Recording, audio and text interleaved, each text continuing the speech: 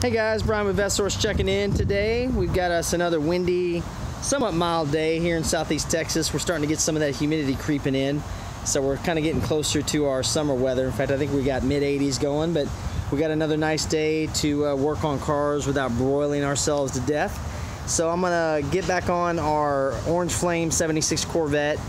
You guys have seen a few of my previous videos. I had one video where I detailed the changing the luggage rack, and a couple other videos I've done on this car highlighting the vehicle itself. Oh yeah, changing the brakes, that's what I did. We changed the brakes on the rear caliper on one video, but this is really just a very decent car, low mileage car that's original, has never been restored, so I really don't mess with it too much. I did notice I drove it around quite a bit over the winter. This was kind of my winter beater, I jokingly referred to it as, and noticed that of course our rear shocks were blown out on this car, and that's a normal occurrence. You know, we're talking again 42 years old, so you're gonna have to start keeping up with a few things on cars. But again, as I advocate, or I don't know if I've advocated a lot, but I'm a big pusher for buying an older car and tinkering with it, because you're gonna spend a lot less money in maintenance and more money in financing a car with full coverage insurance and all the accessories and everything else. And truth is, once you learn how to work on your own car, if you can work on your own car, you're in a whole lot better shape. So today what I'm going to do is, because I noticed our shocks were bad, I went ahead and picked up a pair of rear shocks, some KYB gas adjust shocks for Corvettes. The good thing is these are actually really easy to change on the Corvette. One of the few lower suspension items that won't just make you pull your hair out on these C3 cars. They've literally got just 2 through bolts on them, one on each side, and as long as they're not seized up, which I doubt they will be on my car, we should be in good shape. So basic tools are required for this, not real heavy duty. Of course, a little penetrating fluid in case, our impact, and of course our water, because it is hot enough to keep us in some fluids. So I'm gonna go ahead and grab my impact and the jack, get this rear tire off real quick again, and then I'll show you guys where the old shocks are installed, and I'll show you what it takes to get them off there. Hang tight, I'll be right back. Okay, I'm back here, and as you can see, you've actually got pretty good access to this shock right here. Here's your upper mount right here. Come around to the back side. That's an 18mm bolt that holds that in the back nut, and then not 18mm, I'm sorry, 3/4, and 5/8 on the front. On the bottom, you've got a 7/8 that holds that lower mount in. So basically, all that amounts to is you take those 2 out of there, and this whole thing will come right out. So now these, you can see they've been in here for a long time. Actually metal housing, but they're old. You know, the bushing actually looks pretty good, but probably at least 15 years old, and they're not supposed to have that gap in the middle there like they do. So we'll change these out and see if this girl will ride a little bit better for us down the road. And you can kind of see, maybe I've never detailed before, here is that independent rear suspension on Corvettes, the half shaft, the center differential where your ring and pinion is kept, and it's actually got a half shaft. This spins while the car is in motion.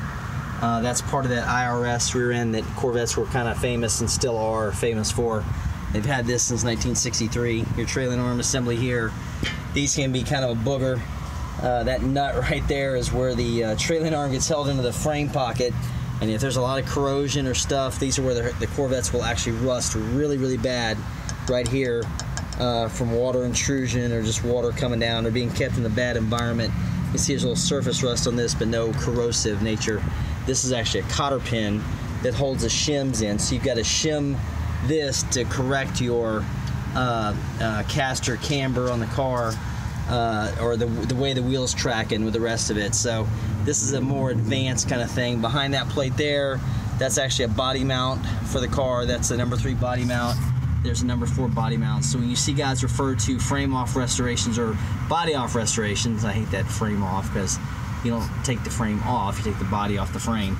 But anyway, that's your number 4 body mount right there.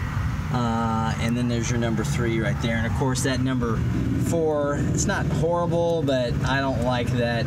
See how it's coming apart there? So eventually I'll probably do a video on taking this thing apart and replacing it. It makes the car ride just a little bit smoother.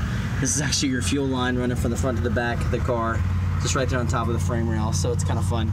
Anyway, let me get these bolts off here real quick. I'll be right back, and I'll show you guys, once it's off of there, how everything just hangs here. Be back in a sec. Alright, so now we've got our lower mount bolt off of there. If I can find the location I'm trying to film here. Right there, sorry. There are our bolts off there. Our upper bolt's loose from the back side. What I'm going to do here, just for fun, spray a little bit of PBT blaster in here. This is some really good stuff.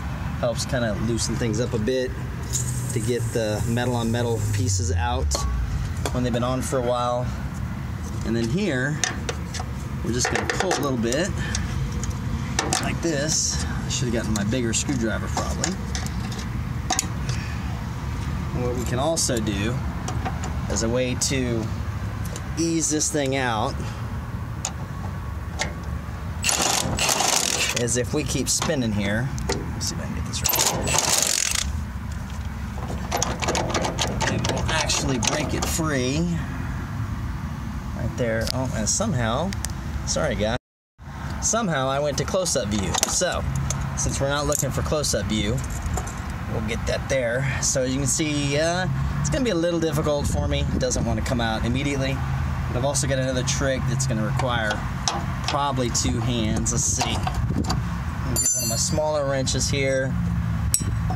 It's an old mechanic's trick. You can pry right here. And no, that one doesn't want to come out. So, give me just a second to coax this bolt out of this top mount. I'm going to get this old shock out and I'll show you guys what it looks like. Hang on just a second. Okay, I'm back. As you can see, we've got the old shock off. We had to use a little bit of our Punisher. There's what I affectionately refer to that one as, because the lower mounts will get a little bit grody, kind of seized up, but not too bad in this shape. You can see where this shock was pretty much nasty and blown out. This is a, what is this? What brand is this? This is our road sensing something or other, maybe Monroe. It's a cheapie though. You can see it's stuck in one position. It won't go anywhere. So yeah, it was not any fun to drive it with that thing bouncing around like a mamba machine in the back, like a buckboard, you know. So got the new one here. Let's go ahead and we'll put this one on. Nice thing about these is we can go ahead and put these in the lower mount and slide that on there like so, and then we'll let it come up into position there. Actually, what I'm probably going to do is jack the trailing arm up. See if I can do this while I got the camera running here. Hang on just a second.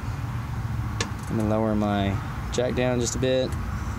Always be careful with these guys. It's one of my big pet peeves.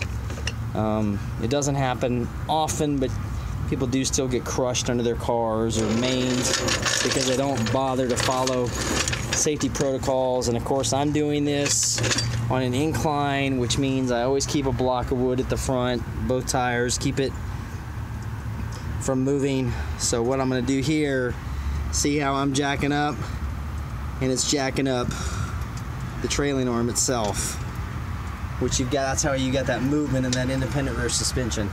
So that's where that movement comes from. So let's see if I can get this positioned correctly in here. Let's get into that. Come in just a little bit more there. Get past that sleeve. There we go. Perfect. Okay, we're gonna get in here. Come forward a little bit. And we're just about there. Let's see if our bolt will go through. And there it is. All right, we're in there. Here's my trusty hammer.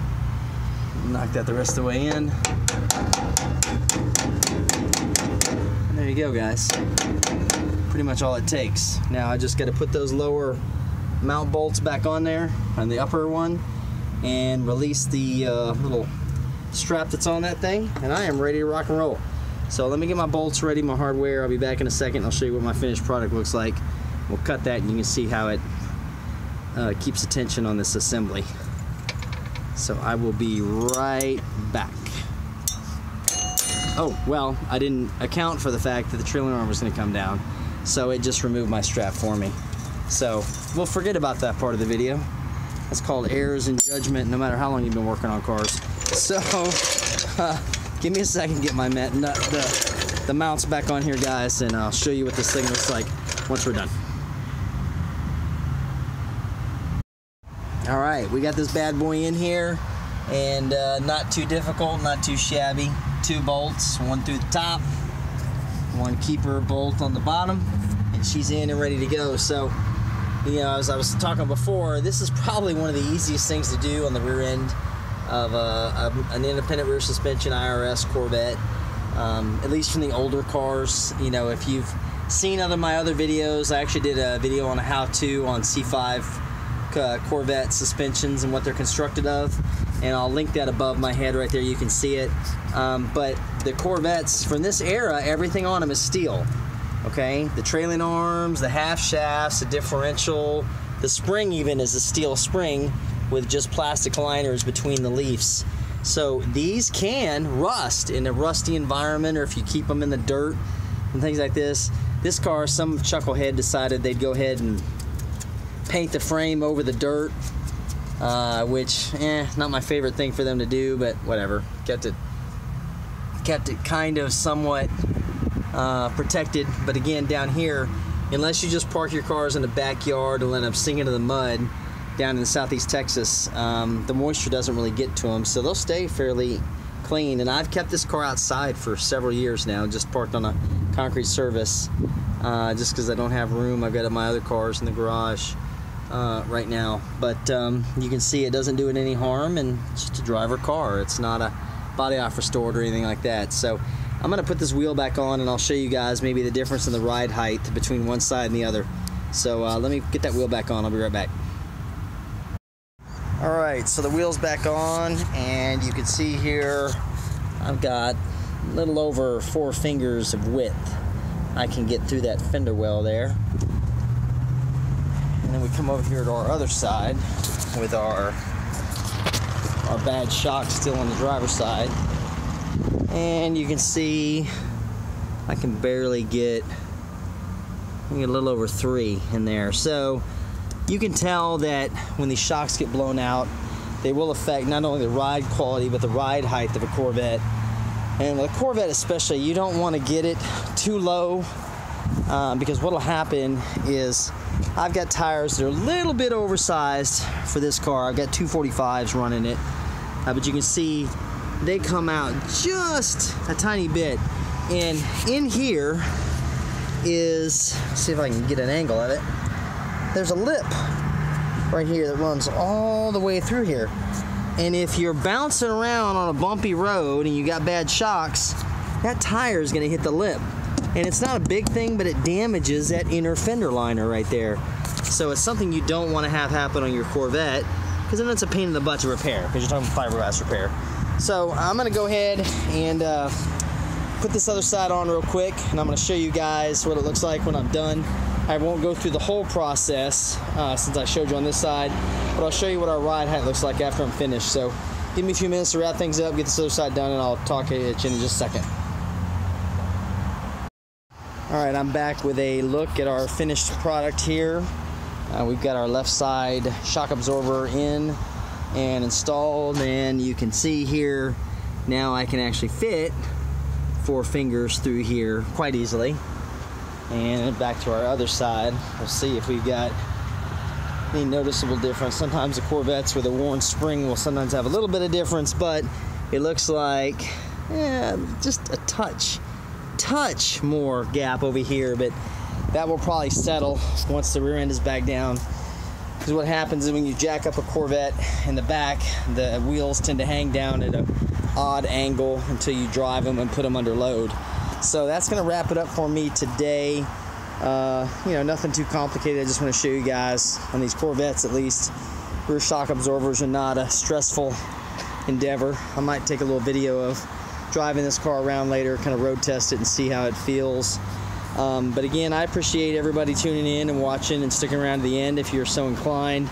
Just kind of enjoy showing the things I've done on these cars and how to maintain them, have a little, how to have a little fun. There's a tongue twister there while you're doing it. So make sure you check me out, comment if you like hit the like button or subscribe button if you want to see some more of the things I do. That way you'll get notified every time I throw another video on YouTube showing my Odyssey here with my Corvettes and other cars that I like to hang around with. Here's our Formula 350 that I haven't detailed lately. I'll probably do a little work on this one in the next couple weeks along with that C-track assembly we talked about in the truck. So again, I'll catch up with you all next time and look forward to seeing you then. Thanks, guys.